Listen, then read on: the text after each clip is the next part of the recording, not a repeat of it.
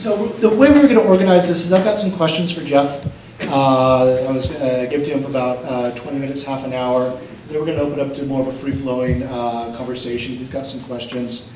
And then at the end, about a half hour of Q&A with the audience. Okay? So the title of this event tonight is, are we going to be all right? Race in the Age of Trump. So I didn't want to say this because every interview I heard with you on the radio in the fall after the elections, the journalist had to say, are we going to be all right? But what do we do with race in the Trump era? Tell us we're going to be all right. Save us. No, I can't save us, but we all could save ourselves, I guess. But first of all, just thank you. It's actually, we haven't seen each other for a super long time, and we spent a lot of, and we spent a lot of time together in our younger years and stuff. So I'm really, really happy to be here. Thank you so much for the invitation, and it's really nice to be here at Sac State. I took classes here actually as a young person working over in the legislature, and just had a lot of fun memories of Sacramento. I'm just really super happy to be here. So thank you. Yeah, so I wrote this book, right, and I called it "We Gon Be Alright," obviously after the Kendrick Lamar song, and then I woke up on November 9th like everybody else did, and asked the same question to myself, like, are we gonna be all right? And I had to rep that. I had to kind of, I had this book that I had put out, and the book came from looking at a lot of the ways in which race has, and racial justice had fallen off the radar for so many decades, but then was pushed back to the center of the American discourse by the movement for Black Lives. And so the book was in many ways sort of a reaction to that from a personal and sort of a intellectual kind of point of view, but also a very visceral point of view, because these are issues that I've been working on, and so many of us have been working on for so many years. And I think during our lifetimes especially, we've mainly seen backlash around race. And so, one of the things that I'm talking about in the book is that there's a cycle of crisis around race. That there's an event, a precipitating event, there's a crisis that happens, and then there's a reaction to that, right? And then out of that, there's a backlash that gets formed. And in this backlash and this sort of pushing back and forth, people just get very exhausted and sort of leave it alone for a little bit, and then we find ourselves, of course, in another crisis. And so we've been through this sort of cycle every generation since we've been born. Since the 1960s, we've come of age in the post-civil rights era. And so Who We Be, the book that came before that, was attempting to try to look at this half century through visual culture, and to think about specifically the ways that we see race, how it's changed and has not changed. And as we got to, the book came out in 2014, came out in the fall, and as we got to the latter months of the year, there was the non-indictment of Officer Dan Wilson in the killing of Michael Brown in Ferguson, Missouri. And suddenly, after the non-indictment, the movement moved to a whole higher level. And so much kind of needed to be appended to that book. So much needed to be processed, I think. And that's where We Gon Be Alright kind of came from. And the song, of course, has become an anthem, right, for the movement all across the country, all around the world. And it's a song that's very much, 90% of the lyrics are about being in the struggle, about Kendrick Lamar describing what it means to be a young black man growing up in South Los Angeles. And yet out of that, out of this daily struggle, he pulls these lyrics, basically saying like, if you got me, if I've got you, if God's got us, then we're gonna be all right. And seeing people in the street, chanting that amidst all of the pressure, amidst all of the racism amidst all of the intensification, militarization, the brutality, that collective power might be a way to move us to a new day. That was incredibly inspiring and continues to be. And so, you know, I had a couple of moments, I think between November and January 21st, you know, where I just was very much in despair. But what I think has happened now is that social movements are thinking a lot more about what the intersections are. I think in previous decades, we would often fight with each other, and it would be a type of thing where it'd be like, well, it's class, no, it's race, or it's both, but really it's actually just class, or you know what I mean, like these kinds of debates. And what I saw was a sense of people thinking about where the intersections could occur.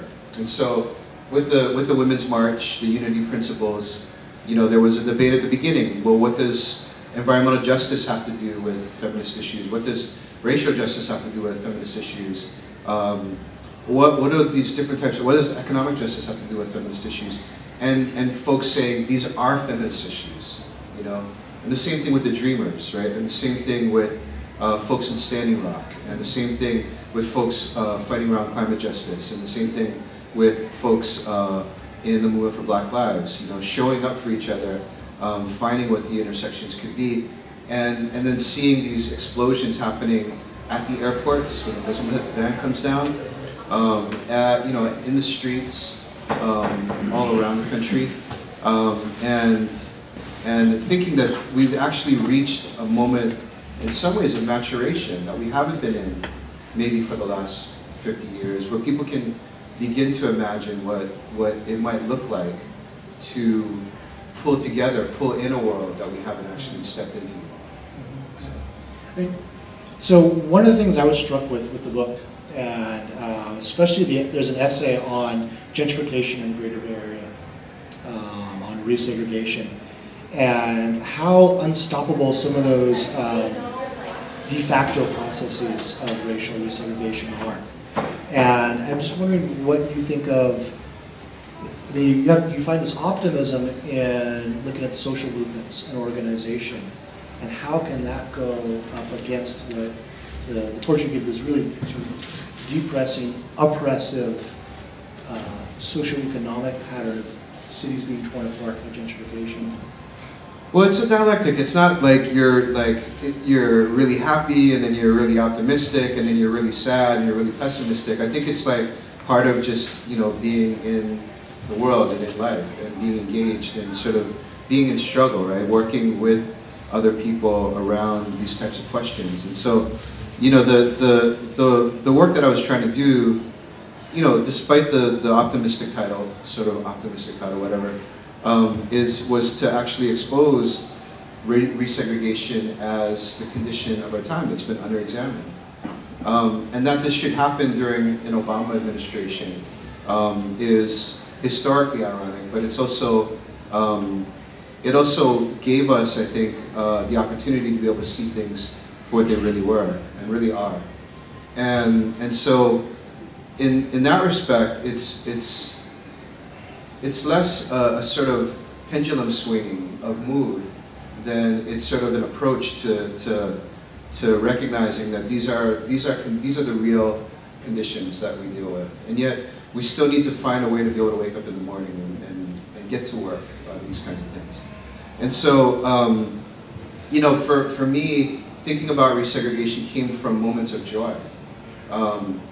Living in Berkeley, for instance, or being in Oakland, and hearing these, you know, jams, these hyphy jams, like around the turn of the millennium, and then coming to realize these aren't being made in East Oakland or West Oakland or the Fillmore or that kind of thing anymore. They're being made like up the 80 corridor in Fairfield, you know, up here, Sacramento, like in Vallejo, and that kind of thing. And then thinking about this expanded map of the Bay, and thinking about the ways in which, you know, the decimation of the Black communities in San Francisco and Oakland, you know, has still, it's there's a way to write it as a really negative type of story, but people always will find a way to be creative, and people always find a way to speak to, you know, each other, and so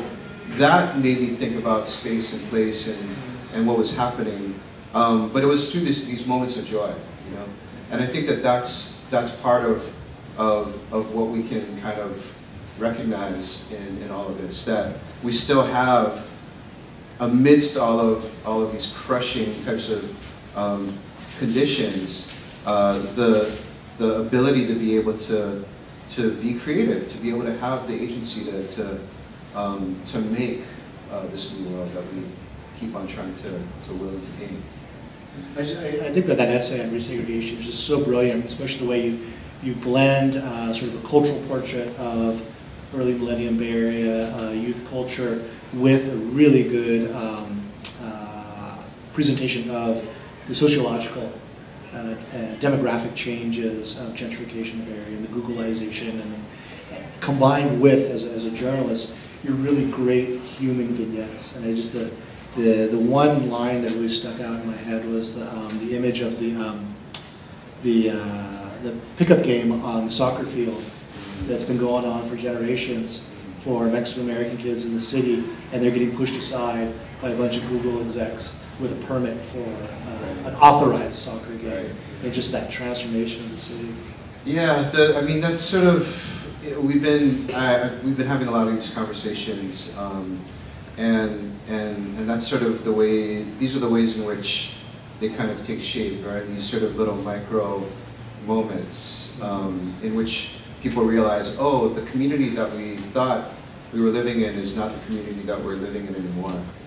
And so another moment, of course, is when people who have been drumming at Lake Merritt, you know, this happened like late not last year, but the year before. People have been drumming there, African drumming for, and not like the sort of like, you know, sort of whack, sort of, you know, sort of incense type of circle where people are just sort of, not Santa Cruz. This is like, you want to say not Santa Cruz? Yeah, I was gonna. I didn't want to, but you did. So. We know.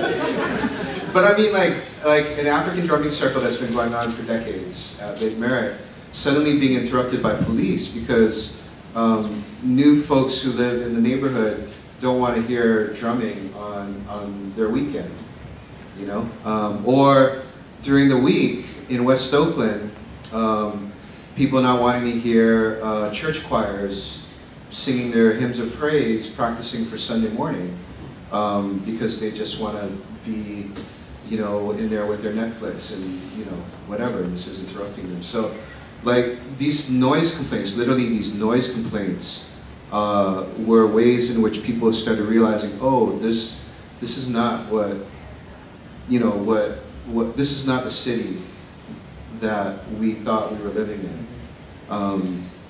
And to folks' credit, that, you know, like artists, anti-displacement activists, organizers have all been coming together around saying, no, this is actually the character of Oakland, of the East Bay, and so let's deal with that. You know, let's make that real. So, you know, there are all these different types of things that are happening, but, you know, a lot of it is sort of suffused in silence. When people are displaced, and this is why I think gentrification is it's too small a word, right? When people are displaced, they're gone. And gentrification as a frame for that centers the wealth that's moving in. And it erases the people that are pushed out. And so I just think that gentrification is part of this larger process of resegregation that's going on. And that's what we've seen. That's why you see George Zimmerman in Sanford, Florida, and not in Miami, right? That's why you see Officer Darren Wilson in Ferguson. And on the flip side, that's why we see, you know, communities building up in Ferguson, in Sanford, in, you know, in places all around the country. These are the processes that have that have occurred, and they've been largely invisible until these flashpoints have happened over the last few years. So one of the essays is entitled, "Is Diversity for White People?" And you at this position, the Executive Director of Center for Diversity in the Arts. Yeah. Can you talk about the thesis of Is Diversity for White People and how this relates to universities? Because your description of university diversity efforts was really enlightening. Thank you for that. I do run a program called the Institute for Diversity in the Arts, and I did write an essay called "Is Diversity for White People?" And my problem isn't with diversity. I love and value diversity of every kind in every kind of way, and I think that actually there are ways for us to think about biodiversity as a good metaphor for thinking about how diversity could work in the best case scenario. But what I think has happened over the last 50 years in particular is that notions of diversity have been separated from notions of equity. And because of that separation, there's been this sort of fetishization of diversity at the same time that conditions that continue to enforce racial inequity have been allowed to grow and become exacerbated. So we could talk Kendall Jenner, but we won't. But that's sort of what I'm trying to talk about, is this sort of picture of diversity that sells things, right? That can sell a sweet drink, or that could sell a university, right? A college, or that kind of thing. And so Nancy Leung has this idea of racial capitalism in which she's talking about how universities, corporations, individuals gain a lot of capital by being able to invoke diversity. And yet, we could still look at, the inequities that obtain from housing to schooling to health equity, all the way into the popular culture, bringing in the Grammys or Oscars so white or any of these other kinds of things, and see that there has been not a lot of change structurally, right, to the sort of institutions that actually allow power or that enforce power, and that allow people to be able to either accumulate power and hoard it, or to distribute power. It's still a situation in which power has not been redistributed in the ways that we were expecting that it might be after the Civil Rights Revolution. And this is still a struggle. So repairing, like literally repairing, putting back together diversity and equity is sort of what we should be looking for. And moving away from this sort of, surface level, everybody's going to be a minority, sort of happy, like have a Coke officer, type of diversity. Yeah. Oh, have a Pepsi, okay. Have a Pepsi officer, yes. Type of way of looking at the world, yeah. I mean, I'm just sort of illustrating the bankruptcy of Coke and Pepsi. I mean, because Coke did it a few years ago as well. The Super Bowl, they had an ad in which they featured these images of people across the U.S. And it was just the most beautiful set of images I've ever seen. A young woman in a hijab, a group of young migrants, hanging out, playing music for each other. And then at the end, there's like Coke that comes in, and you're just like, I feel so dirty. It was really bad. But this is what I'm talking about. You've written about this previously in Who We Be on the Benetton ads. Yeah, the Benetton ads. And you deliver a really nice critique of the Benetton ads. Yeah. And it's again that racial capitalism. Yeah, racial capitalism at work, absolutely. So the thing is, so about 2 years ago now, we had a lot of student protests that were going on across the country. And everybody wanted to talk about it as a free speech issue, right? That by suddenly taking to the quads, students were somehow shutting down the free speech of universities and institutions, and people that were saying that there wasn't any racism on the campus. I noted that it was a free speech of those who were saying that there wasn't any racism on the campuses. Because it takes a lot for folks to be able to actually rise up and say there is something happening here. People have to overcome silence in order to do that. But my point is that that students were rising up because they've been sold this bill of goods. Like, if you come to this university, it'll be a diverse campus, and we'll be able to see everybody interacting in a really nice kind of a way. It's going to just be a wonderful sort of multicultural paradise with everybody dressed in whatever clothing and drinking Pepsi. But it's a situation in which students were calling out the gap between that and the actual experiences that they were feeling on the campuses.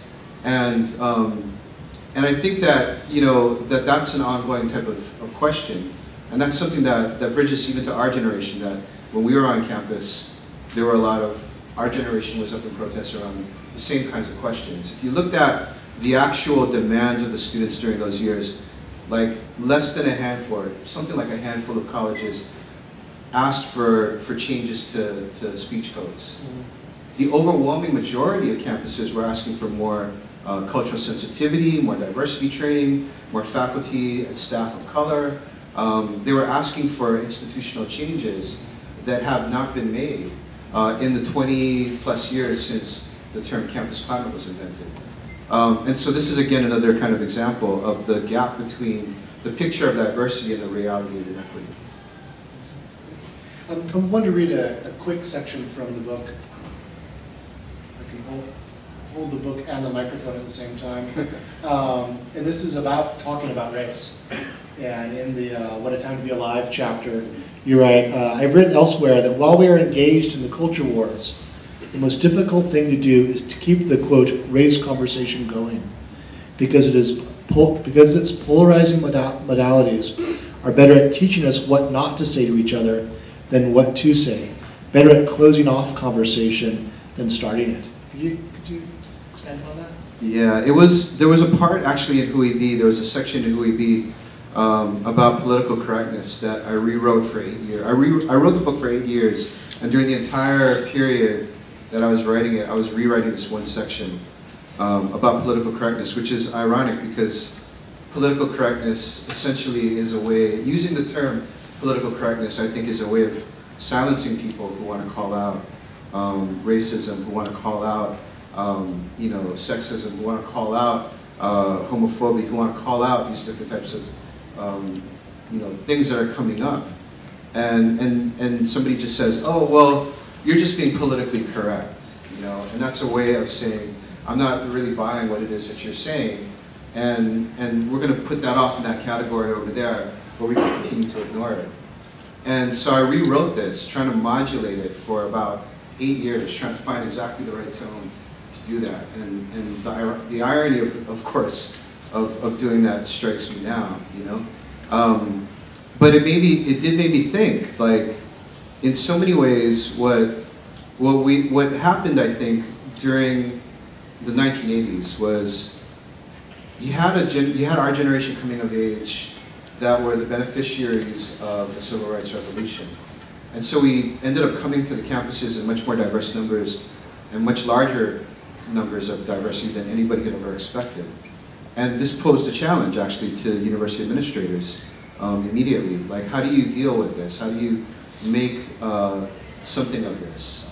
Like, people are bringing with them their stereotypes, they're bringing with them their sort of prejudices, and it's playing out in the dorms, in the cafeterias, in the classroom, everywhere. And so these were actually very tense years. And incidents of hate violence had spiked during the 80s and the 90s.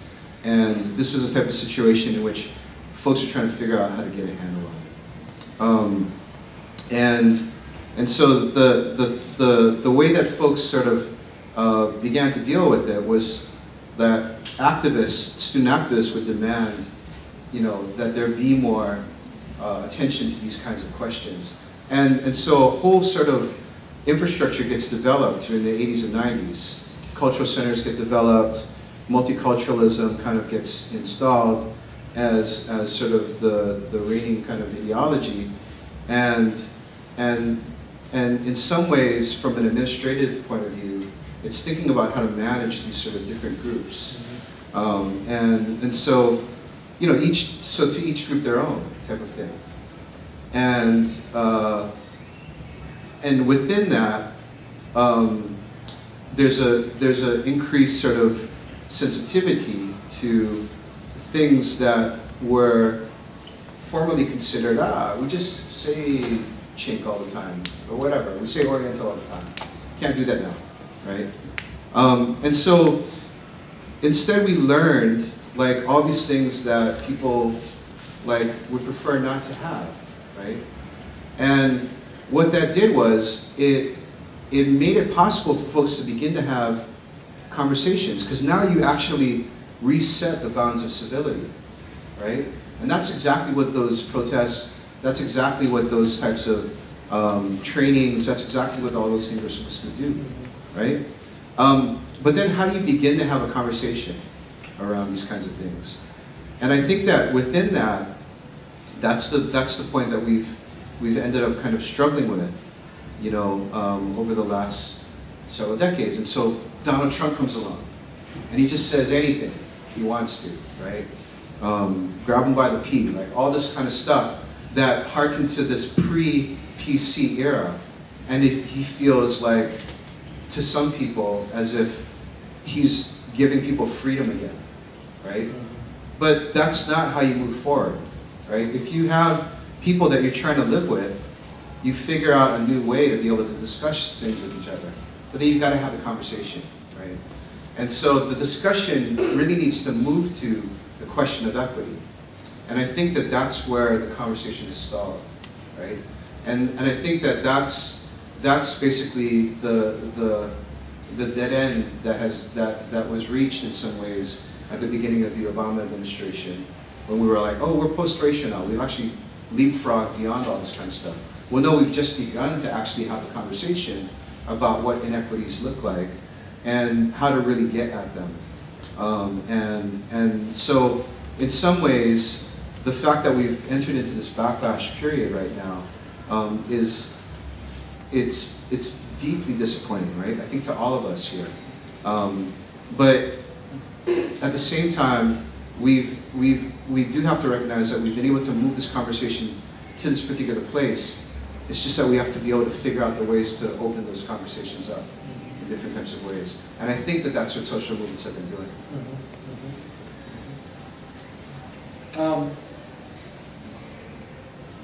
I wanted you to say a few words on one of the points you make about defining racism as increasing the chance of premature death for certain people and certain groups. And yeah, this is Ruth Wilson Gilmore's formulation of racism. And so it's thinking about racism as the power to determine different groups' susceptibility to premature death. And so when we think about the words Black Lives Matter, that's what we're really getting at, right? We're really getting at the heart of the question here, which is that inequality has grown for all Americans, absolutely. But the deepest and most enduring inequalities are along racial lines, and they literally come down to life expectancy. They literally come down to premature death, the biggest gaps between whites and blacks there. And that's what it means when we say Black Lives Matter. It comes down to that. The only groups that sort of are comparable in that respect are Native American groups in some categories. Right? And so I think that Ruth was, Ruth has done a lot of work around prisons and looking at especially the California prisons as a laboratory for what's happened with incarceration all across the board. But I think that particular idea is really central to the notion of where we need to be able to go as a country in order to move towards racial justice and mend these kinds of historic gaps that have been established. In order to have the U.S. get right, this is the main thing that we have to address and overcome. And I think that, again, that's sort of why the intervention of the movement for Black Lives has been so crucial over the last 3-4 years. Yeah.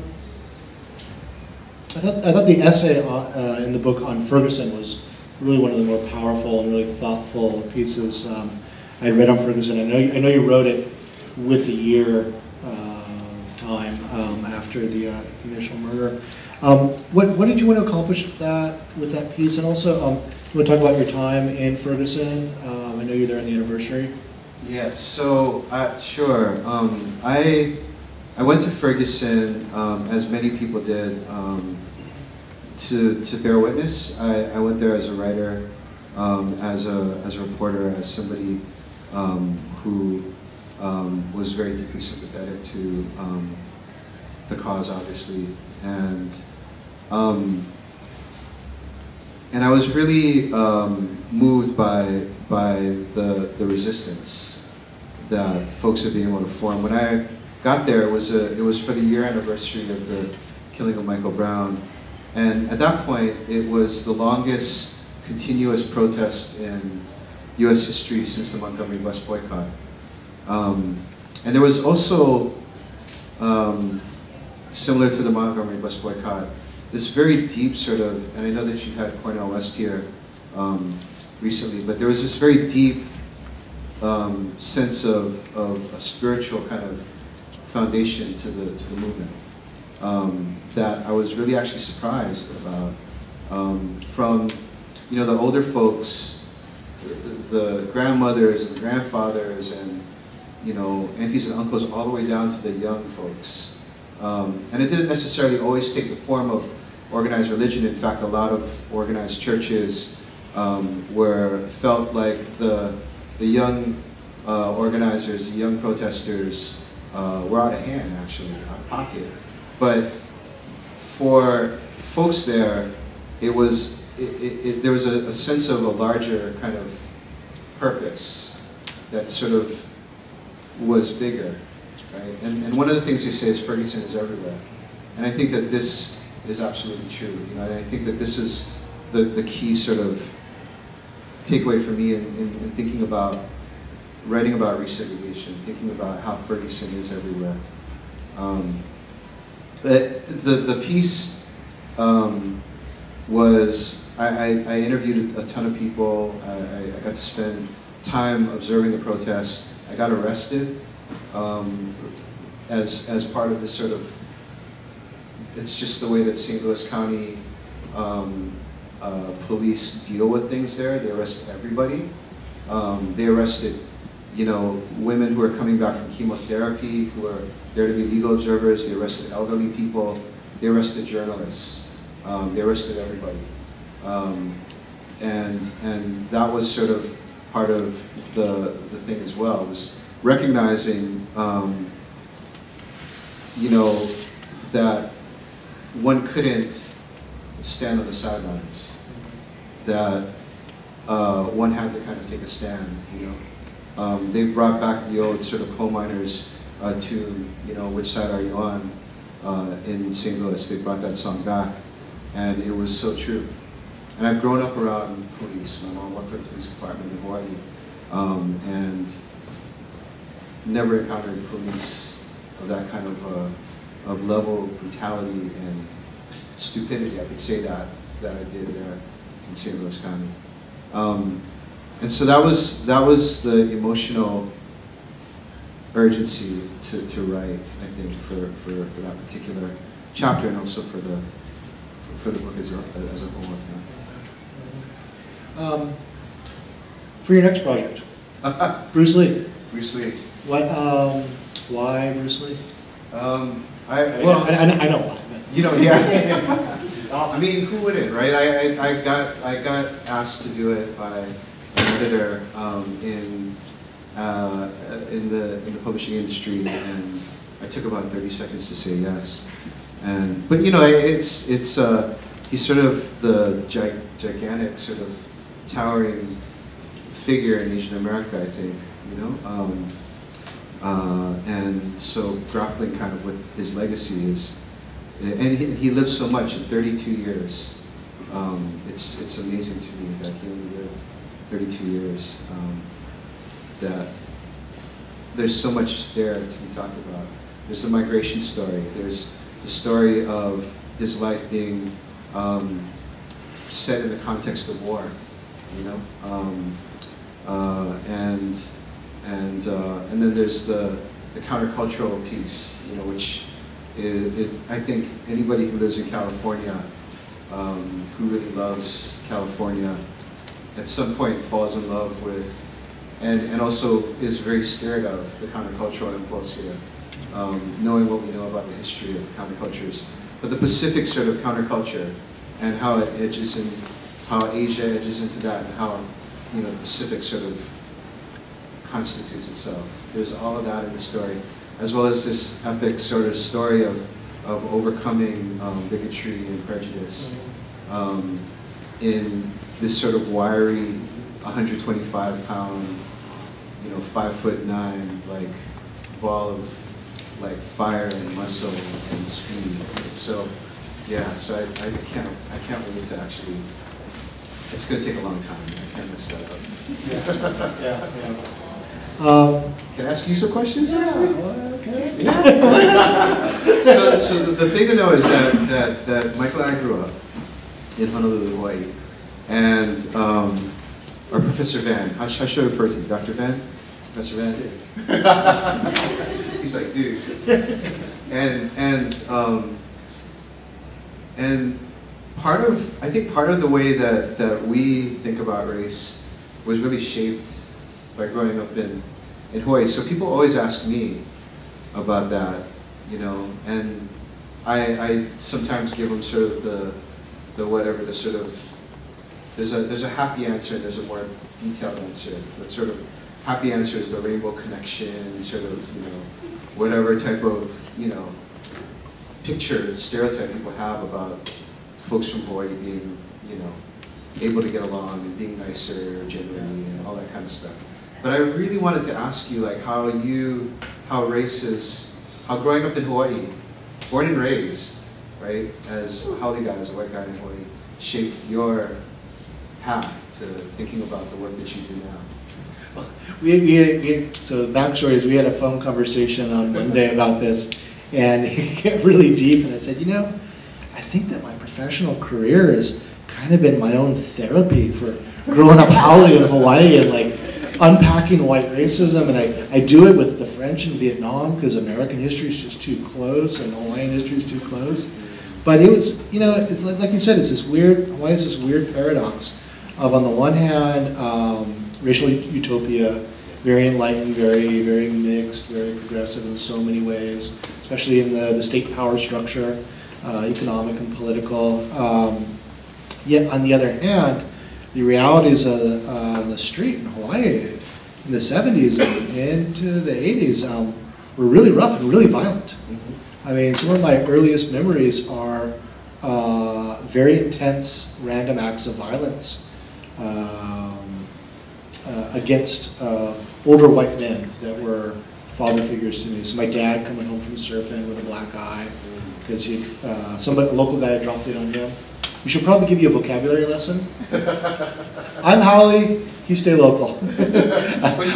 You're local Haole. Local Haole, yeah. Which is an oxymoron, it is and isn't. But Haole is Hawaiian for stranger and white guy. And then there's a divide between mainland Haoles and local Haoles and whatnot. And then local in the Hawaiian lexicon is non-white, but not necessarily native Hawaiian. Every Hawaiian is local. Every Hawaiian is local, but not every local is Hawaiian. Yeah. You guys with us? We'll get a Hawaii race flow chart for you. Or Venn diagrams. Venn diagram. But yeah, it's like some of my earliest memories are my dad coming with a black eye for being out surfing and having a local guy drop it on him, and my dad saying something so getting punched. one of my dad's friends driving me around, and this was a really heavy moment, down by Publix in Waikiki, a surf spot, and this was a haole guy from the mainland, so he doesn't know what he's supposed to do. We pull into this parking lot at 5 o'clock on a Saturday afternoon, and there's a bunch of guys with green beer bottles, so they've been drinking for a while, and one of them says, "Hey, howdy," and starts walking over to the car. Let's get out of here, I'm about 10 years old. And he says, "What?" Which is the precursor to a fight, saying what to a stranger who's just called you howdy. Right. And the guy just reaches in the car and just cocks him in the face. Really hard, splits his eye open, he's wearing glasses, they wind up in my lap, and laughs and walks away. And the guy's gonna laugh. And the guy was stunned, my dad's buddy was stunned, and concerned for me, this is a 10-year-old kid right here. And we drove off, and my memory is being so angry with him for not knowing what to do, for apologizing for being there and not just getting out of there. And in hindsight, it's like, that's not anything to put on a 10-year-old kid. These weird, obviously the post-colonial legacies, Hawaii and the institutional racism of the plantations and so forth, but then the reality on the streets of just these random acts of violence that were really quite common in late 70s, early 80s. At the same time, coinciding with the real joy around sort of that second Hawaiian Renaissance. And memories of Eddie Aikau and the Hokulea, which was the Polynesian voyaging society, recreated a Polynesian boat to take, they sailed to Tahiti and back. That big scene in Moana, like, that's from the Hokulea. Is it? Yeah. That's basically it. Yeah, it's Nainoa Thompson and Hokulea. Going across the ocean. Yeah, but at the same time, there'd be this really inclusive sense of joy in Hawaiian identity. Exactly. And it's a tough one to figure out. Yeah, it's hard, but it's the thing that's really interesting to me is so demographically we're all headed in this direction. California's already there, right? And part of the thing that people ask me is like, so I get approached a lot in terms of, because I guess whatever, I'm the race guy now or whatever, right? So I was the hip hop guy and now I'm the race guy. I don't know. So people, especially white folks, come up to me and they're sort of like, so what do we do?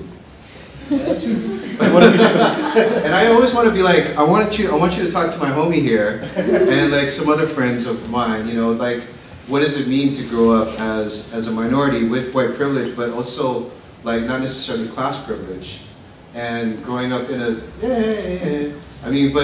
growing up in a society that is going to be mixed, in which racism has not been eradicated, in which institutional racism is real, and in which violence is part of the staple norm of how people interact with each other, and that's partly why.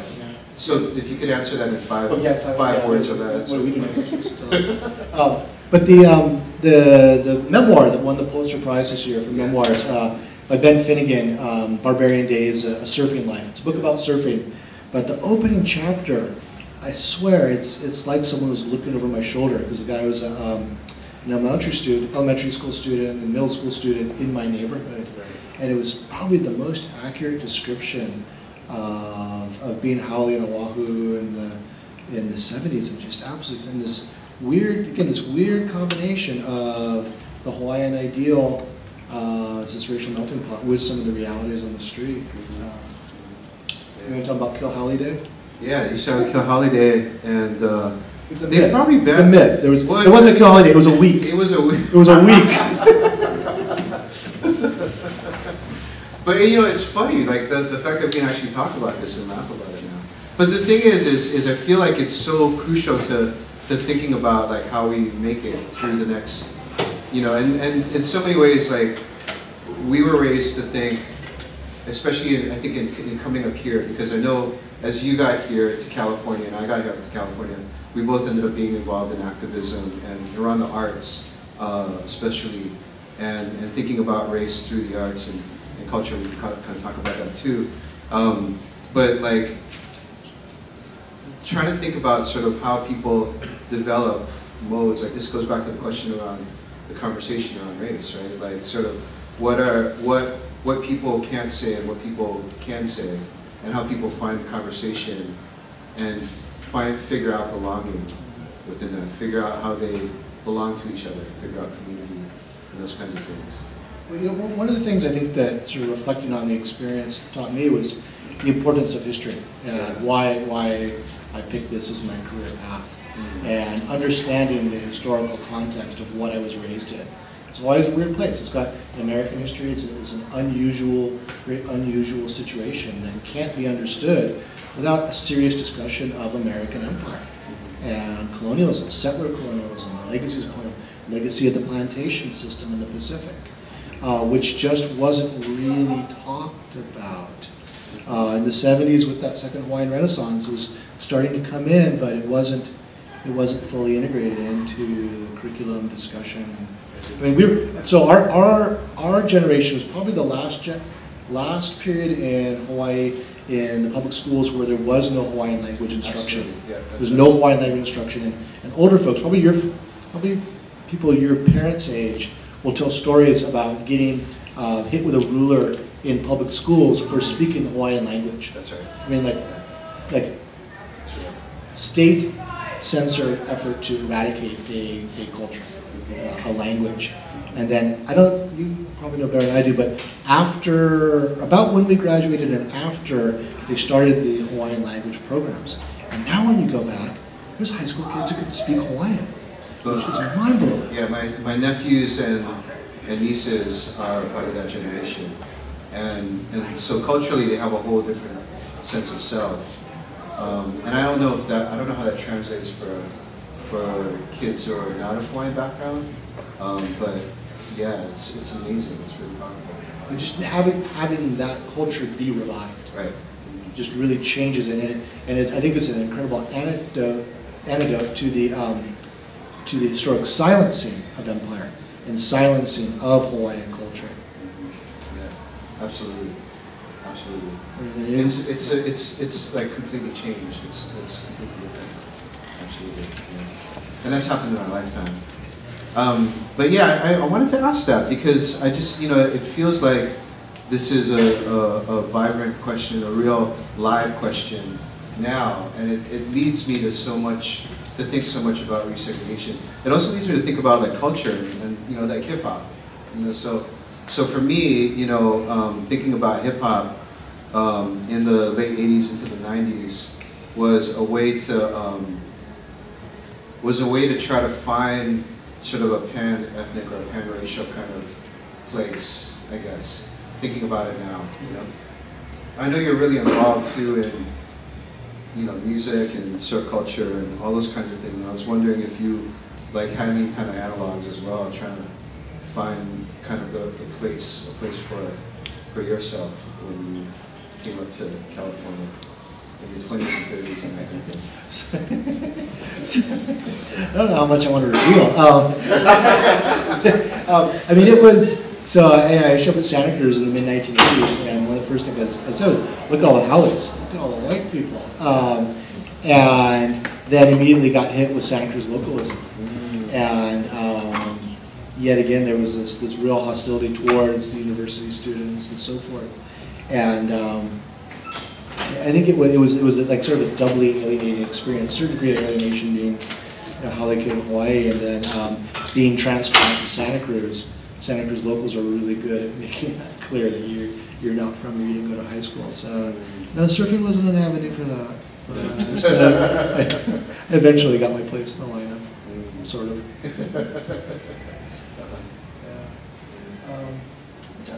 you the clock? I can't, but it might be a good time to. Yeah. Why don't we open up to the audience? Some questions for Jeff. Just comments or comments, questions, rebuttals. More childhood stories. Hopefully, less traumatic childhood stories. Kim. Can I push you a bit on the issue of the conversation, which I think probably all agree is more necessary now than ever, but which I also, I'm Danish and I'm just visiting the US, so I have a real stake.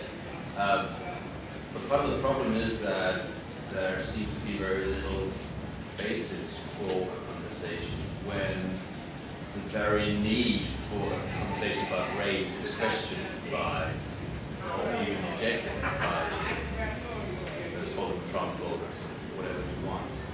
And so whatever conversation that does take place is between fairly like-minded people, where there is there's also a vast issue when you use certain words. The perceived need to talk about race becomes an indicator of education, arrogance, class privilege, which is not altogether an incorrect assumption.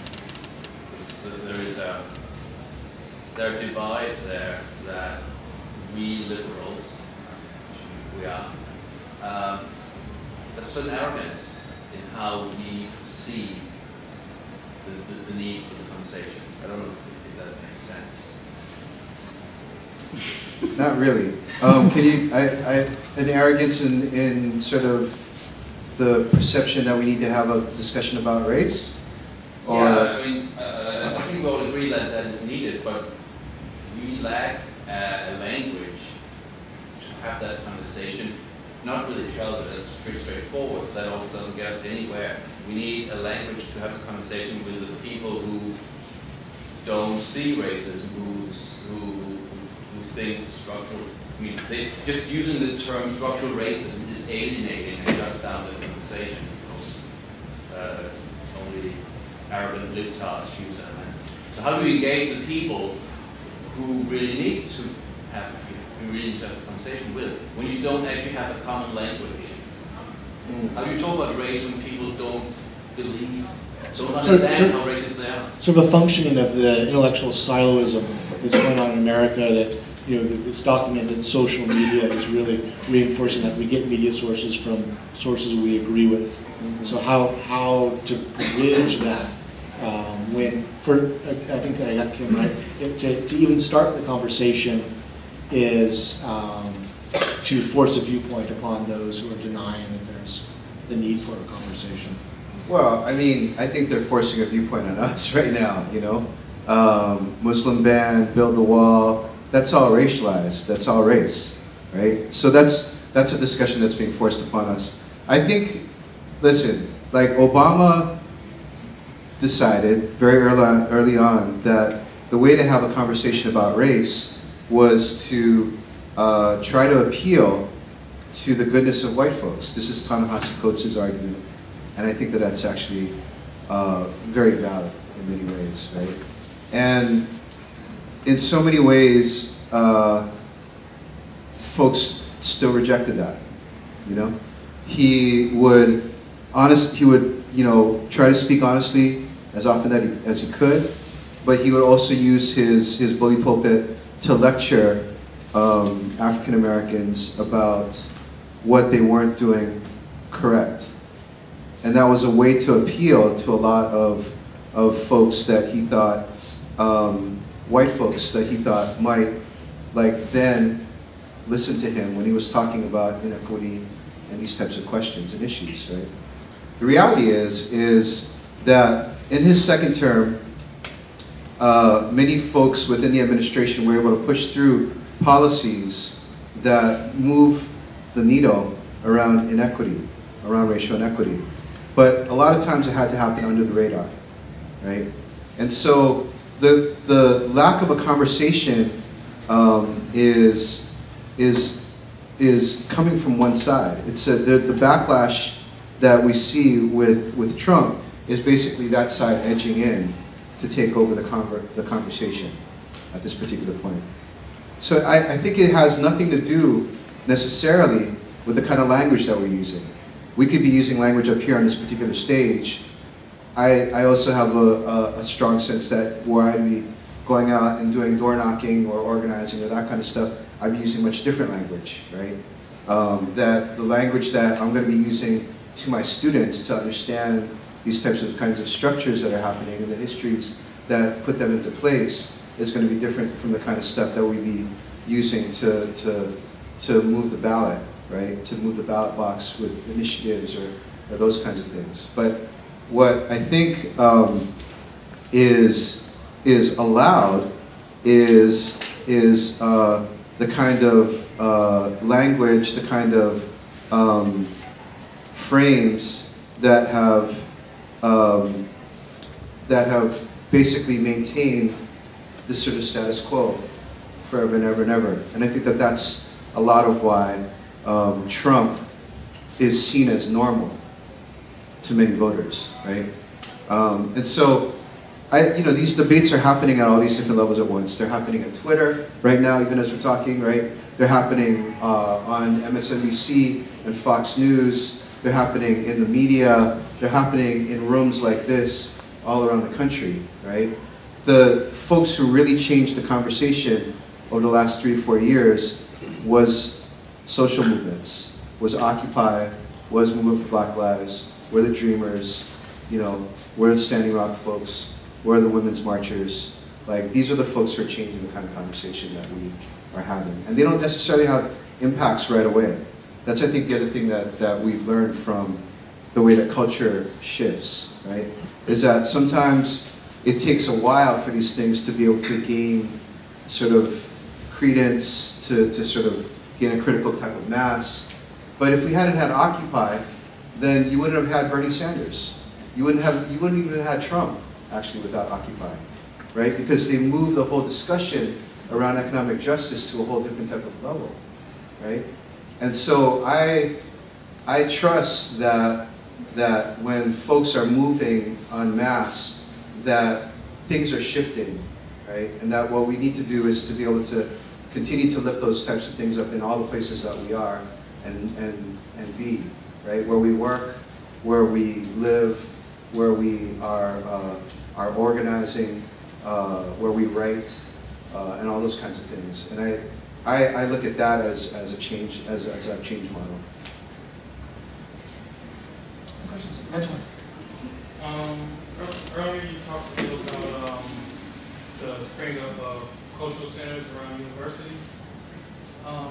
So I have a friend who, she's a queer woman, and she was assaulted on this campus a little while ago. It was a while ago. And she reported it, and they told her, go to the Pride Center, they'll coddle you. And she also was a campus employee, and they told her the same thing, and she couldn't deal with it, she couldn't really find much support, so she ended up quitting her job. So I was wondering, sort of a two-part question. I was wondering, do you think that cultural centers do a disservice towards not having a zero tolerance policy on like racist incidents or homophobic incidents? And also, who are your top 5 NCs? That's the harder question, the top 5 NCs. But the first question is difficult enough. I think, I'll put it this way. I would rather campuses have cultural centers than not. I don't think that structures in and of themselves, structures are neutral. We put structures in, they are peopled by the people who are in there. And leadership or lack of leadership is evident given what the actions are of those people who are peopling that particular structure. So I would rather have the structures in place for that to be able to happen. But like University of Missouri, right, has and had all these structures in place, and yet you still have racists smearing feces across, the black, student union, right? You still have racial incidents. You still have people being beaten. You still had a woman who was raped at Missouri, a black woman who was raped, who was completely ignored. And so at Stanford, we have all of these structures in place to deal with sexual assault, but Brock Turner still happened, right? So the structures in and of themselves are not going to save us. Like, we have to basically be in there to be working it, and I think that's ultimately where the rubber meets the road. But the other part of it, which is real, is that universities have to be able to recognize the importance of these institutions and fund them and support them and lift them up as much as possible. And I think that's not necessarily been happening across the board. So that's sort of how I'd answer that particular question. Top 5 MCs is so difficult because it's always changing. And I mean, I would definitely say that De La Soul is my favorite group of all time. And that the folks who are kind of giving me life right now are not just MCs, but producers and musicians. So people like you know, Kendrick, of course, but also other folks from LA like Flying Lotus and, you know, Kamasi Washington are the Knowles sisters are giving me a lot of life right now. So that's 5. It's not the top 5 of all time, but I have to do. 2 very short questions, both of you folks can answer. But I just wanted to respond to his question very shortly, if I may. I feel like having a conversation with each other is very important, but we need to have a conversation with ourselves and creating more music, art, another form of communication that is progressive but also digestible and palatable to make folks think. And what I realize, the conversations we are having with each other is filled with a lot of anger, attacking each other for their beliefs, which is very understandable. But you can't wake up that way.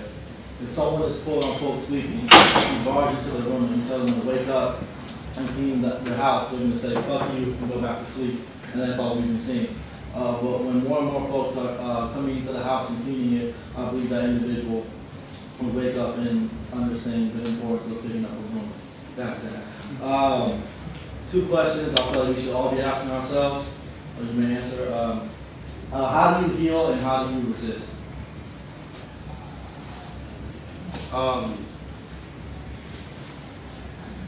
Healing is so critical. We're actually doing a big class this year, in this quarter, on the question of healing and creativity, which I think belong together. Because what we've seen has been that, you know, people engaged in change work, often there's an ethic of go till you're broke, or broken, I should say, right? And so we have to be able to create and foster places for people to be able to revitalize and renew themselves. And to a large extent, art is that place, I think. Certainly for me, I have been somebody who has moved steadily towards the arts as I got older and older, recognizing that that was sort of the way for me to be able to stay in it. You know, that being able to be somebody who could work on art, right, and also to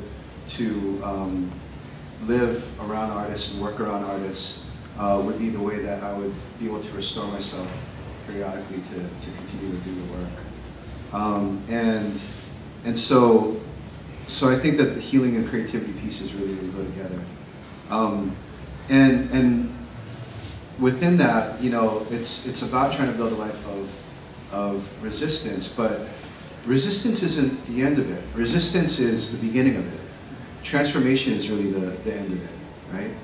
And so it's about transformation of oneself, but transforming the conditions as well, right? So the person that has been really influential on my work, I think, in recent years has been Grace Lee Boggs. And what she says is that the revolution is not about this thing of taking one set of folks in power and overturning it and putting another group of folks in power. It's about transforming the idea of power itself. So it's about the relations that we have to each other, and it's about sort of thinking about what it is that we want to exert from within ourselves into the world, right? And then to do that together with other folks who are like-minded. So that it's about changing consciousness ultimately. And in that regard, transformation is the revolution, as opposed to bloodshed and like one for the other and all this other kind of stuff. It's really about thinking about how we create the world that we want to actually live in. And that's like ultimately something that starts here with your values, and then it goes out into the work that you do. And it is something that can only be done communally. It can only be done in conjunction with others, in dialogue and discussion, and change with others. So. Jeff, do you see arts as an avenue for empathy? Yeah, and I think empathy isn't the end either, right? So empathy is the beginning, yeah. Isn't the end either. Empathy is the beginning of it. Empathy. So yeah, arts absolutely is being able to, is the space of being able to try to create an opening for somebody to be able to inhabit your shoes, yourself, your outlook on the world. But empathy isn't the end. It's reciprocity is the end, right? Mutuality is the end. So the end of it is not the thing of I'm beginning to feel what you feel. It's we're working together to transform. That's what the end is about. Questions? I'd just like to know, what are your thoughts on moving forward, the necessity or the transformation in ethnic study departments? I understand that, in the 70s, 80s, and 90s, it was just a fight just to have an Asian American Studies program or an African American Studies program. But one of the things is there's a separation between history programs or English programs or sociology. At what point do you see ethnic studies programs gradually moving over towards more of the, I guess, quote-unquote, mainstream programs, or do you see, them keeping place and preserving and strengthening them? I think there's a place for, there's a place for both, right? So the ethnic studies revolution began as community studies, Ultimately it was about trying to create places where knowledge could be built so that people could serve the communities. And I think that function is still crucial, it's still central. And yet, so many programs and departments have moved away from that, actually, in the process of professionalizing. Ultimately, it's the process of sort of taking on the logic of the bureaucracy that you're working within. And I think that far too many of the programs and departments have, unfortunately, fallen into that kind of a trap.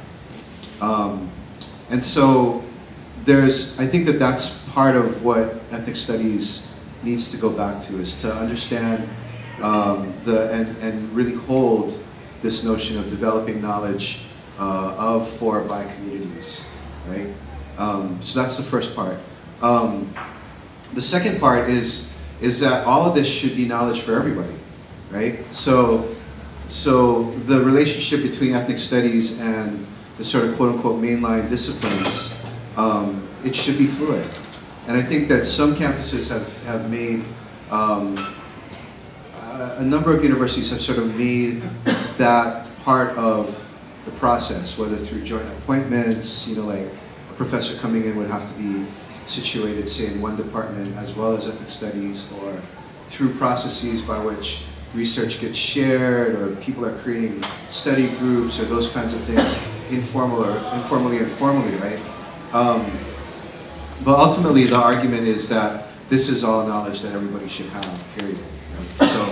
So that evolution, I think, is happening within the structures of knowledge production that are set up now, where we need to be sort of vigilant, is to think about the ways that these two kinds of functions work together, right? And so by staying accountable to the communities, that I think reinforces and increases the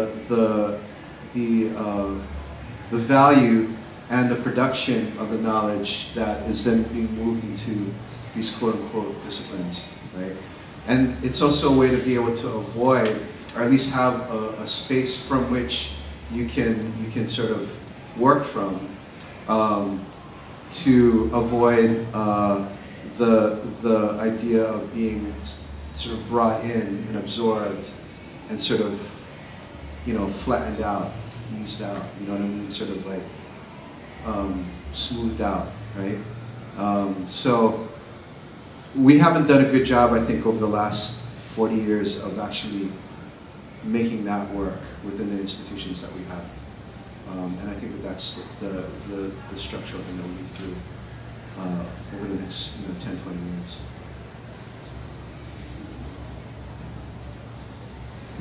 With everything that's been talked about tonight, all of the subjects and topics that have come up, I was curious to know what you think the next generation needs to be the most aware of to be able to join this conversation without slowing it down anymore.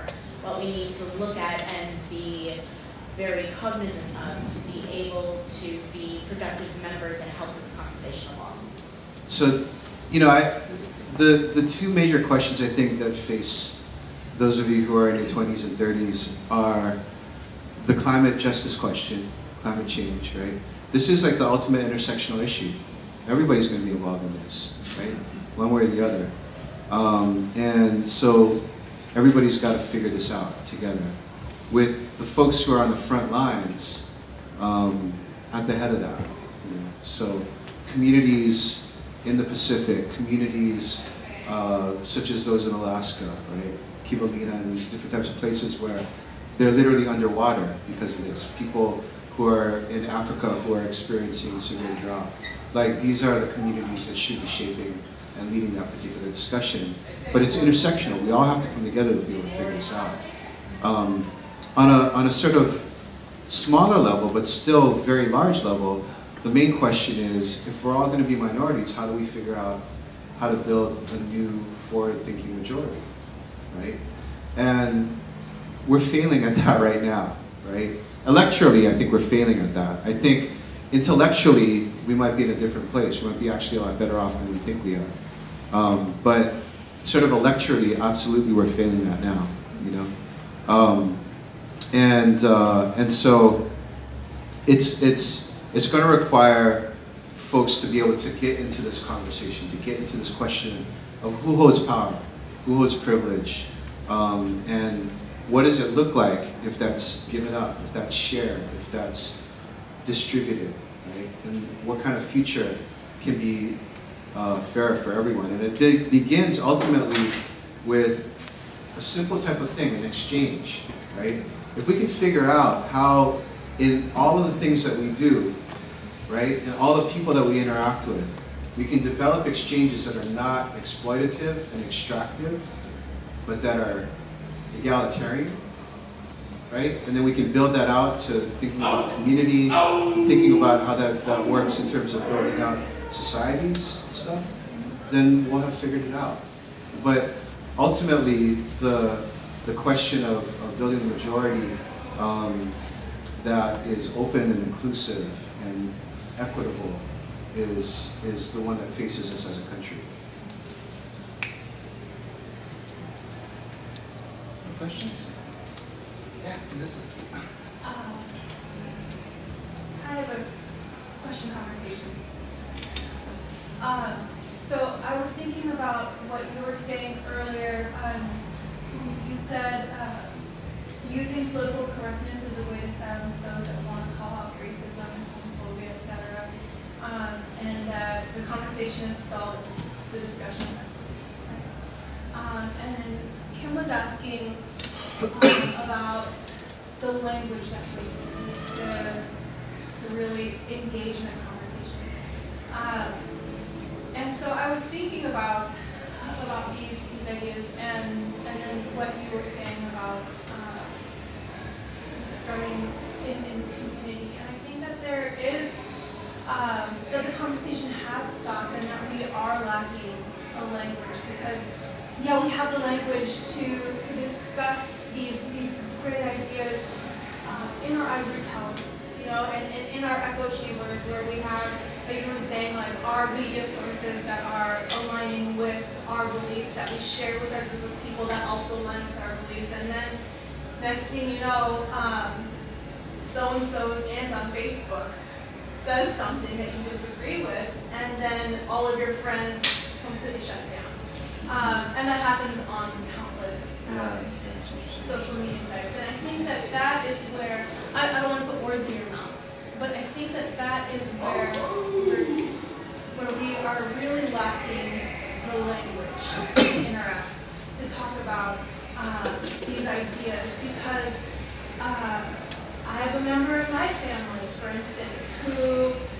a Trump voter. And it's really frustrating because she'll say, oh, I'm not a racist, but da-da-da-da-da. And so you know, she'll bring in these token ideas or whatever, and everybody knows that person. But I think if we work to, at what point do we work to create a language, I suppose, and insofar as like, okay, you might not think you're a racist. These are signs of racism in the community. You know, like, at what, like, we're not trying to, are we, I guess, are we trying to convince racists that they're racists, first of all?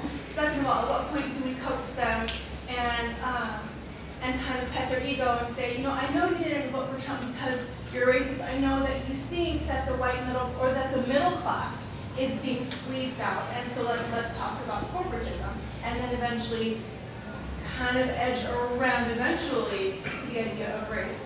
But is that being too gentle? Like, at what point do these explosive discussions actually need to happen? Because at the end of the day, these are people that we care about, that we want to be able to empathize with us, and that we also are trying to empathize with. And so I think that there is a language disconnect.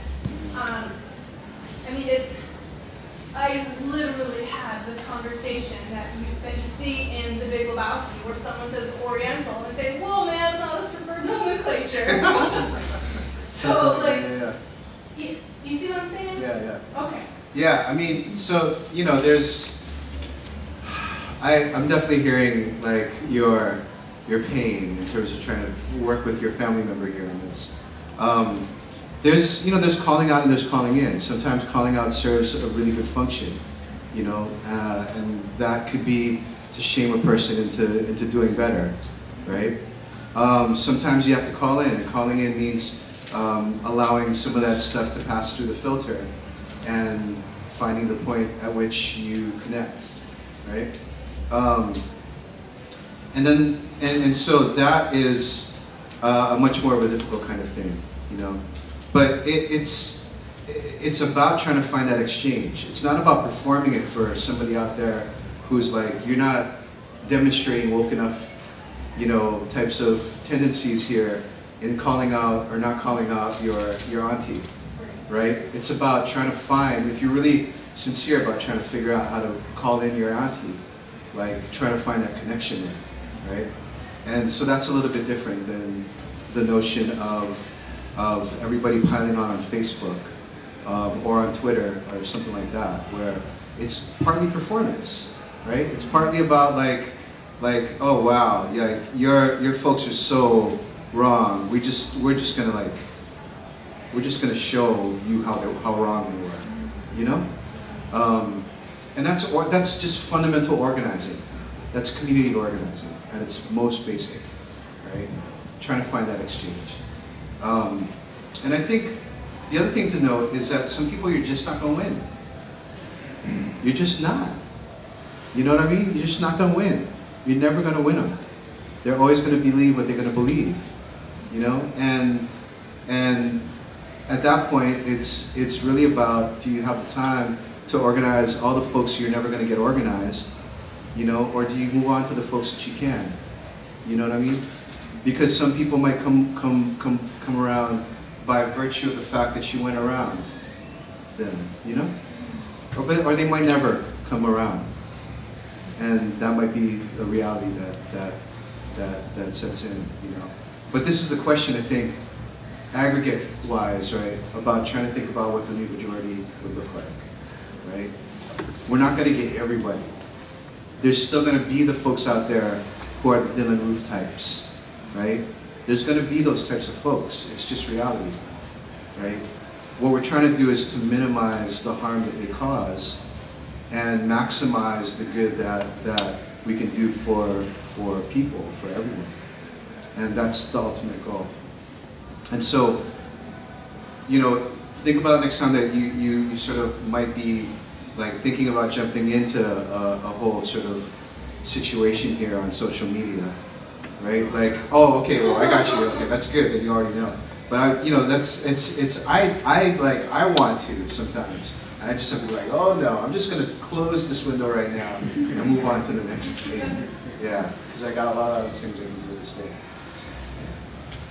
Yeah, I had a question about what do you think it is about hip hop that seems to have some kind of resonance with the colonial experience, especially in the past decade, where you see the rise of hip hop in places like Johannesburg or Hong Kong or Paris or Afghanistan and so forth.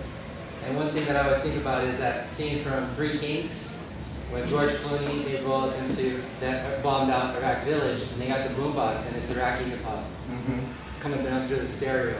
And do you see? I mean, if you mentioned some of this in Can't Stop, Won't Stop, and a lot has changed since then. What are some of those changes that you see? And do you see? Is there something also commercial about that spread of hip hop too? That's almost ghoulish in a way, where it almost seems like they're exploiting the image of hip hop in the way that we talk about Pepsi and Coke as a center of diversity. I mean, hip hop. You know, hip hop is it's a movement that started from kids who are completely abandoned, completely forgotten, who were trying to make a way to have fun, you know, and it's despite itself, it's retained all of that, you know, basic sort of essence in a way, you know. So at its most ineffable, at its most sort of like, you know, ground up, it's that. It's just somebody finding their voice, right? Or finding their movement, finding their body, right? And in that way, it's like all of the best art, right? And all the best art can be used for whatever purposes it might be used for. And it can be used for commercial purposes. And sometimes the commercial aspects of things will spread the sort of germinal ideas that are within it, right? So that, you know, the fact that hip-hop got put onto a record, as opposed to just being an experience that you had in the park, allowed suddenly kids around the world to be able to be exposed to like this thing that they could find their voice to, right? That, you know, the commercial stuff can be there. It can also be a type of thing that obscures different types of things or enhances the kinds of antisocial or maybe regressive, non-progressive types of aspects that you would not want to see being spread. And you know, so it's neutral in that regard. But I think that at the base, it's literally just folks trying to find their voice, trying to find their bodies, trying to find their place. And because it's remained that kind of a thing, it's dynamic. It hasn't died, despite numerous reports of its death, right, by many folks within hip hop itself.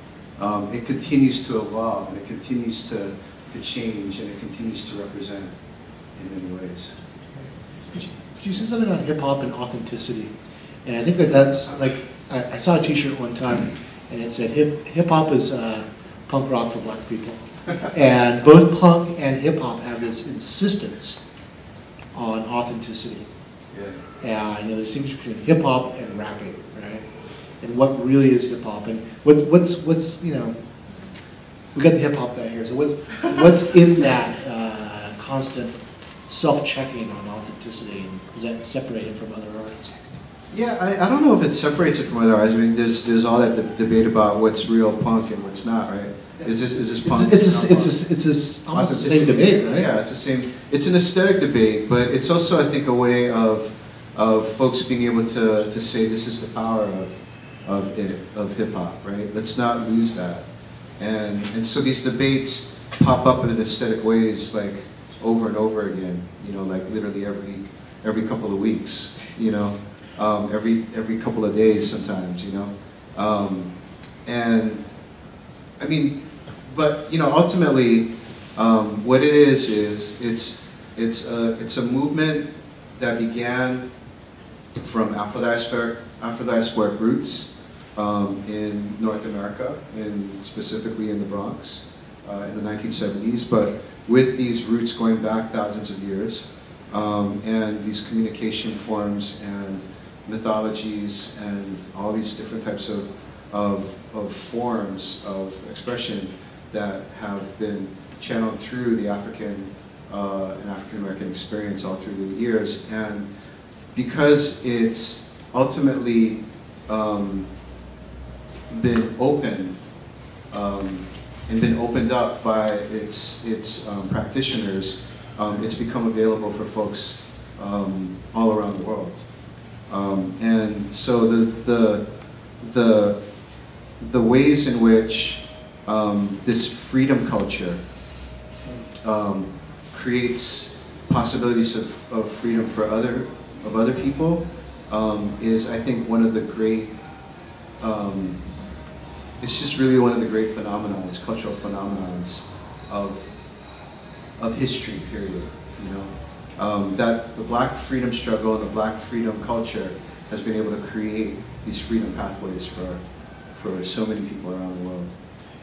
And I think that ultimately, where we take that is up to us. If we're able to honor the roots and the trajectory and the vectors of that struggle and that movement, then we have a shot at gaining freedom for everyone. So, yeah, one more question, please. Back to the whole concept of race and transformation and things like that. I guess my question is, once we transform into a more forward-thinking, progressive majority, based on history and things like that, social reformations have sometimes an ironic tendency to be cyclical, where the newly installed majority then becomes the very oppression or ignorance they revile. Yeah. So how do we as a society progress beyond that point and kind of bypass that cyclical ignorance? I won't really interrupt to say, read the last essay in the latest book with these reflections on Asian American identity and Asian American politics, and that vignette, the schools in San Francisco, that totally nails it. So. Yeah. But then, buy the book, read it. Thank you. Thanks for that push. But there's also an essay after that actually talks about Beyonce. And then the book ends with Beyonce because there's nothing to say after Beyonce. But the point is that there's no end, right? The struggle is ongoing. As long as you're alive, you're struggling, right? As long as an idea is alive, we need to struggle for it, right? So there's no end. You don't reach some sort of a promised land of paradise on earth, and then it's done, and everybody's good, right? And I think that that's sort of the problem, and I think it's also sort of what Grace is referring to with all of these theories that posited some sort of end of history. There's no end of history. You continue to make history, right? So we continue to work and work and work at this, even through it all, right? That's part of Grace's dialectical understanding of history, right? That we're still sort of trying to figure it all out, even when it seems to have been figured out. But we're actually never really there in some ways, you know? And that's also the meaning of life, too. So, thank you. Yeah. On that note, please join me in giving Jeff a big mahalo from Sac State.